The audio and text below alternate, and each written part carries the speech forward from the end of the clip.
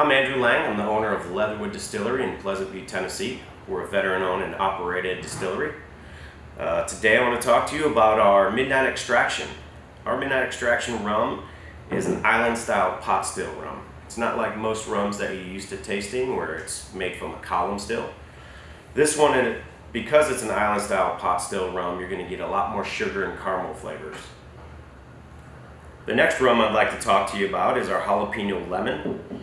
Our Jalapeno Lemon rum is made the same way as the Midnight Extraction, except during the fermentation process we'll add 100 pounds of jalapenos and 40 pounds of lemons. So during the fermentation process it's picking up all the flavors, and then once we run it through the still you'll get no heat from the jalapeno but all the flavor.